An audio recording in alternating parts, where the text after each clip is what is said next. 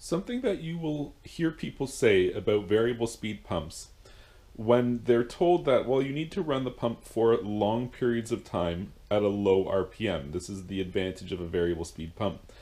People who don't like variable speed pumps will often say, well, you can't run it at low RPM. What if you have, a salt system, something like that? Well, then you need to run it at a higher RPM because the salt system needs to generate chlorine and it takes a long time to do that. And that is true, that is good information.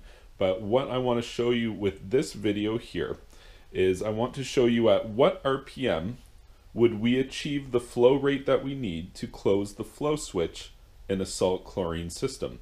And that's the real question here. So on this system I have a 2-inch suction line in use here and a 2-inch discharge line as well that we will be monitoring the flow through a digital flow meter.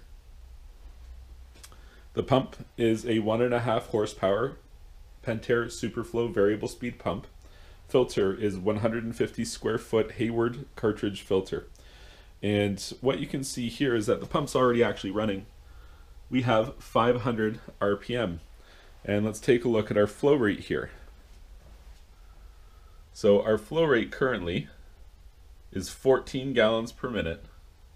Let's look at our power consumption here, top right corner, just under 63 watts of power, which is to say a 60-watt light bulb. That's how much power we're consuming right now.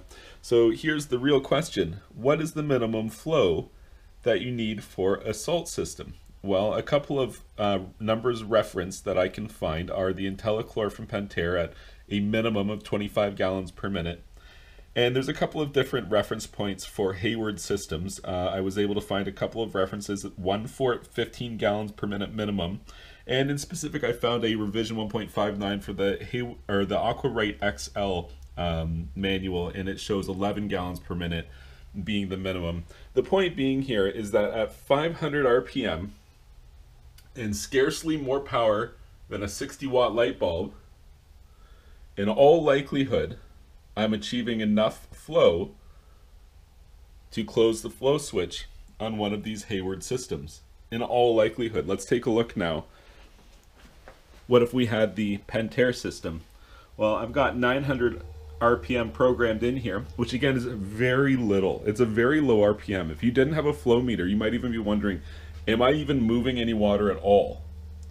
And the answer would be yes. You'd be moving about 25 gallons per minute. Very interesting. And again, let's look at that power consumption.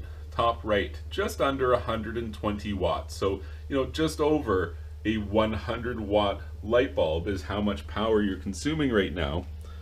But you're achieving 25 gallons per minute, which according to the Pentair literature would be enough to close the flow switch and safely generate your chlorine with an IntelliChlor system. So it doesn't actually take very much power or a very high RPM at all in order to be able to generate chlorine for long periods of time while still consuming very low power during those periods of time. And again, that's the advantage of the variable speed pump here. And just a common thing that you'll hear people say about them, when in actuality it's not true. It doesn't take that much RPM to generate chlorine with a salt system, and it doesn't consume very much power. If you found this information helpful, please be sure to like this video and subscribe to my YouTube channel. And you can check out my website, swimmingpoolsteve.com.